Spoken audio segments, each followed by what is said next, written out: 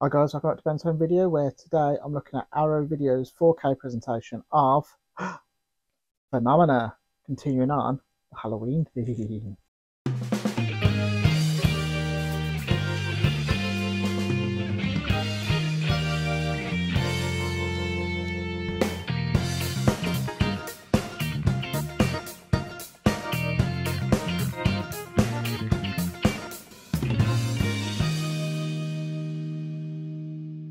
Yes, so Phenomena, which is a Dario Argento film, and my first ever Argento film, was released in Italy originally at 116 minutes, and then someone in America bought the rights and cut it down to 83 minutes.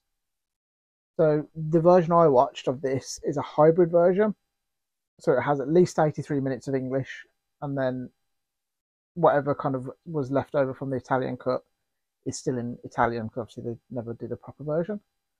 So yeah, so this is a review of the English-Italian hybrid cut. But first, let's start with an unboxing. Can't remember which version this is because I've had it for a while now, but I think it was the original artwork. I did quite a few different releases. They had like Creepers as the cover and new artwork and whatnot. Got like 5 art cards with it, but I'm not going to bother showing you. They're just still from the film. So that first, this was the Italian version, and this is the international and Creepers version. Both in 4K. First, you like the artwork at the front, which now I'm thinking about it, I think is new artwork. Also, a really badass poster of the original Creepers release. And of course, what's an Arrow release? We had a big old blue cut. Pretty recent one as well. As always, you know, I'll never ask you for you to like or subscribe. It's up to you if you want to do it, but I will never ask you to like or subscribe. It's got all 3 versions on there, and they're all in Dolby Vision. But as I said, this is the hybrid one that I'm reviewing. Its aspect ratio is 1:66:1, which means it's got little thin black bars down the side. Not the same as when you're watching like an old TV show, like a sitcom or something, where it's the big thick black bars, just little thin ones down the side. The hybrid release comes with a 2.0 or a 5.1, I believe. I watched the 5.1. I could have just made up the 2.0 thing. I ain't going to check. I don't care. Bollocks to you. I did just check, and it's only 5.1 for the hybrid release, which I believe was taken from the original 4-track that they did at the time. So it was 4.0, as they would say. They kind of converted it into 5.1. The bitrate was kind of settled around the low 80s, pretty consistent on this one. Jumping and dropping very little throughout. Really sturdy. Steady. Film grain on this is how film grain should look. About 3 scenes for about 5 seconds each time did go super shitty, grainy, like way too much. But I assume that's to do with the quality of the original negative. Don't know.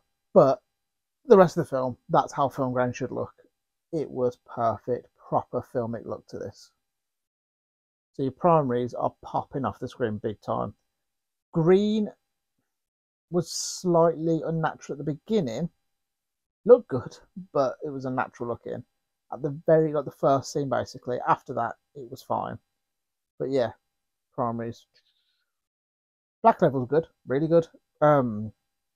Scene towards the end where she's somewhere and it's quite dark, and there's times where you can't even see where the black bars down the side ends and the film begins. So yeah, I'm happy. Whites are good as well. Whites are really good. Not yellowy, not grey, really like white.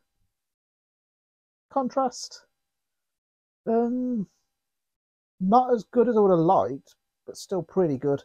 Definitely better than the previous Blu-ray, for sure. From what I've seen, I never actually watched the film. I've just seen comparison images. Fine detail looks good for the most part, like skin and everything like that. But hair seems to be like the standout on this one. You can see most, like every individual strand, pretty like perfectly. I mean, this version actually looks really good, I think, but it does get better.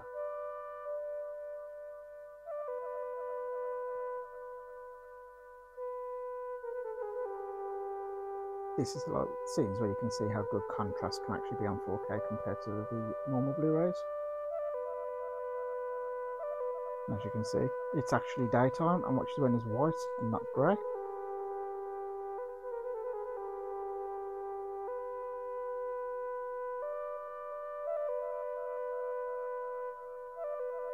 So as I said, it was the 5.1 English-Italian hybrid thing. Yeah, I mean, you get cars going past and stuff like that and it sounds fine, but I don't know what the reasoning is, but the fucking people talking sounded all echoey and stuff.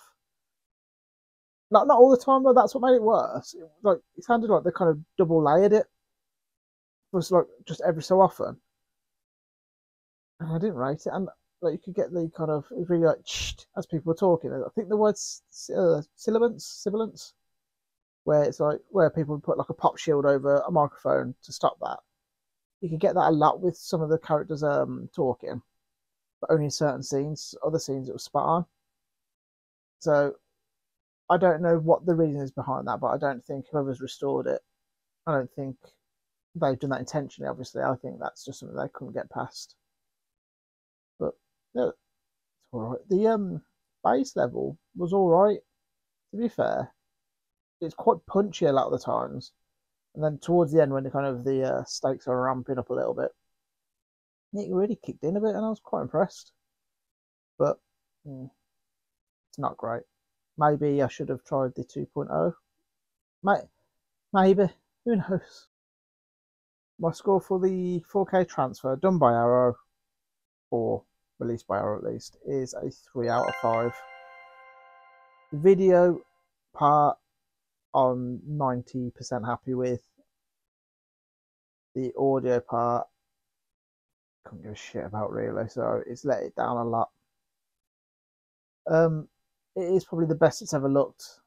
Don't know about best it's ever sounded. If you've got the Arrow Blu-ray, I probably wouldn't upgrade. But if you've got like a DVD or an earlier release Blu-ray, that's not great. I don't really know much about the release, to be fair. It might be worth the upgrade. Have a look at the screenshots, see what you think. So my thoughts on the film. It was good. I wouldn't go as far to say great, but apparently it's not a great Argento film compared to some of the others like Suspiria and Cat o' Nine Tails and Deep Red, none of which I've seen, but apparently they're kind of like the main ones you should go from Tenebrae, which I also got. The acting I thought was quite bad at times, but is that because some of them aren't native English speakers and what? So I gave that a bit of a pass. I accepted it. I don't think Donald Pleasance put in a great performance either for an actor of his quality and ability. The chimp put in probably the best performance, or monkey, whatever it was. I said some sort of primate. Fantastic monkey actor. But yeah, it was good. It had a good story. I felt like it just could have been something about it was just missing for me. But overall, good story. And I mean, the last 20 minutes is a great tense ride, so it makes up for kind of some of the shortcomings earlier on in the film. I mean, Jennifer Connelly is Jennifer Connelly. She's not the world's best actress, but she does a solid job. I feel like the story kind of just muddled through a little bit until, as I said, the last 20 minutes. Kind of how I do my reviews. Muddle through them. Bosh at the end. Fantastic. But yeah, I'm going to give it 3 out of 5 as well. 3 out of 5. So overall, that's a 6 out of 10, isn't it? Above average. Not good. Yeah. I'm looking forward to another Argento films though, so might get another one in like Demons or something. So stay tuned. And just one final thing about it. The music is spot on. So the music by Goblin, which is kind of the incidental music. And they had a couple of songs, one by Iron Maiden, one by Motorhead. And that's my jam.